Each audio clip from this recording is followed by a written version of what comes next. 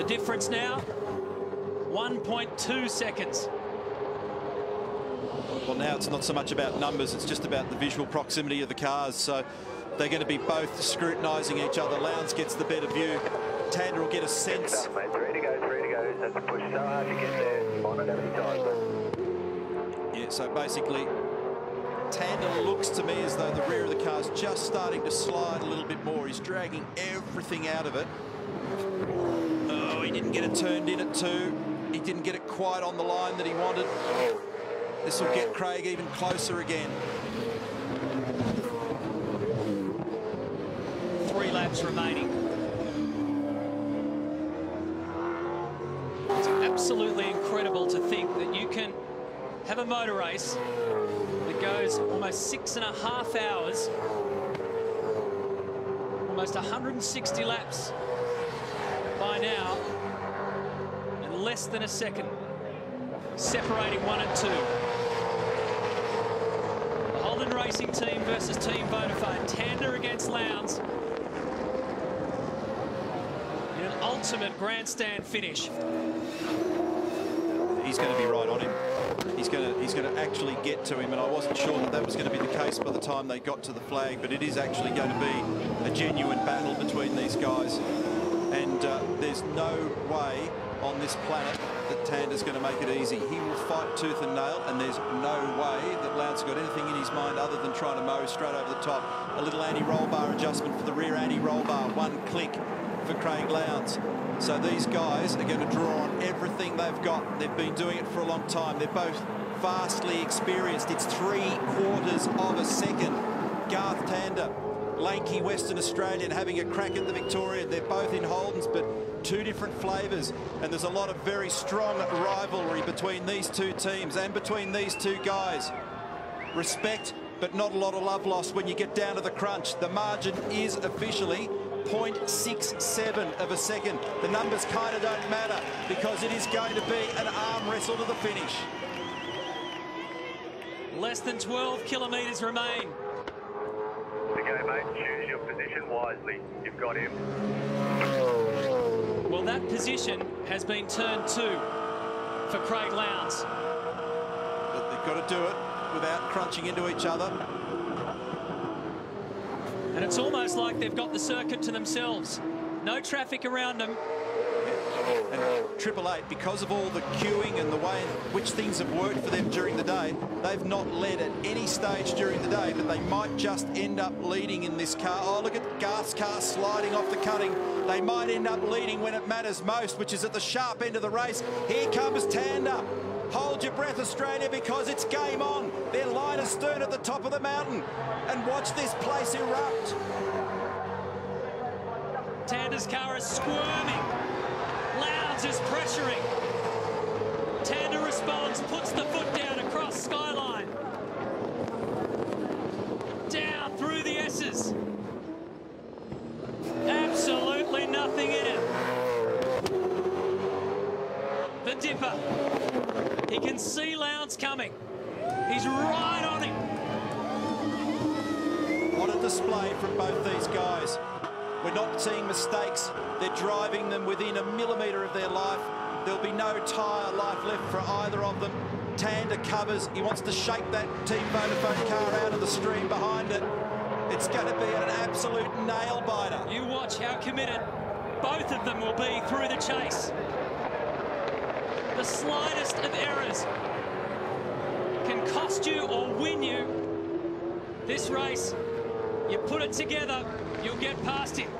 But Tander's not going to let him go. He's going to fight it all the way to the finish. Turn 2. Watch for Lowndes to have a big lunge at turn 2, but Jeremy's already said choose your place wisely. They need Craig to draw on all his experience at Team Vodafone. The guy he's beating or trying to beat here at the moment and beating to death round the rear bumper, Garth Tander at the Toll Holden Racing Team. They need him to be really wise here as well and cover the best they can. Has Garth got anything by response? Is he going to go up the inside? What's going on in the braking area? Tander covers. And he is going to fight hard. This will not be easy for Craig Lowndes, trust me. He's going to have to hope that Tander makes a mistake, and Garth Tander does not make many of those. Lowndes looks left, he looks right. Everywhere he looks, Tander shuts the door. This is the last lap of the race. Unbelievable. They're virtually at the point of paid exchange. There's less than 5 kilometres going in this 1,000k race.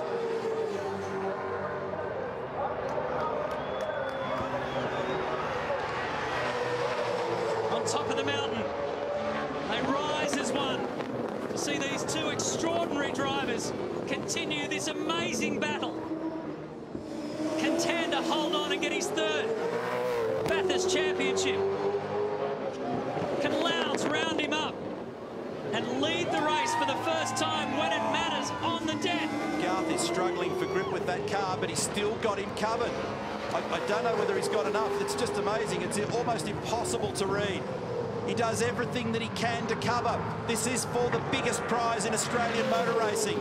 Tander by 2 car lengths at the moment over Lowndes. Lowndes has a look. Remember the brave move a couple of laps ago. He has a big crack under brakes. Tander holds on. One more opportunity for Craig Lowndes to have a crack. It's been more than 30 years since a rookie claimed victory at Mount Panorama in a legendary finish. This is the year of the rookie and the pro. Tander and Nick Percat are the champions.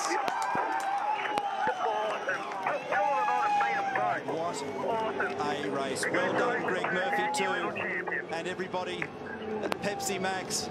But that's extraordinary. What a pro, Garth Tander. He didn't have the car pace in the end, but he had the smarts and the experience and the poise, the concentration and the skill to get the job done. That's probably the closest finish ever. 0.29. 0.29 of a second. We started this motor race at 10:30. It's just after 5 o'clock Eastern Australian summer time. And they were 1 car length apart at the end. And now, ladies and gentlemen, the 2011 Super Cheap Auto Bathurst 1000 champions from the Toll Holden Racing Team. Would you please congratulate Garth Tander and Nick Percat?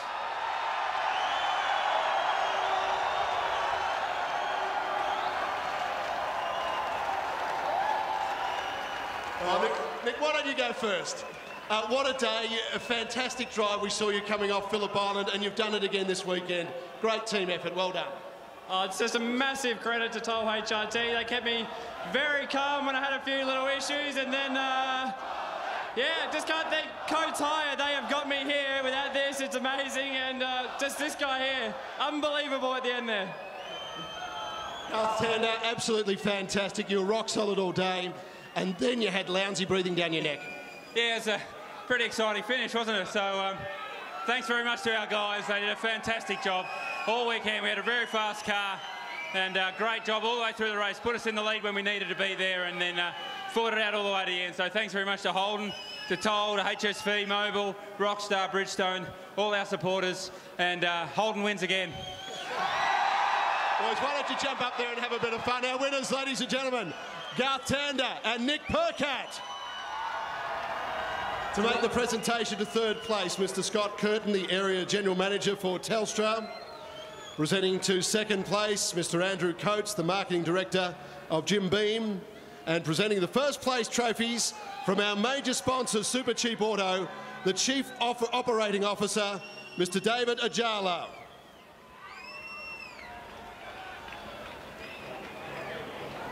The Peter Brock Trophy. Ladies and gentlemen, the 2011 Super Cheap Auto Bathurst 1000 winners.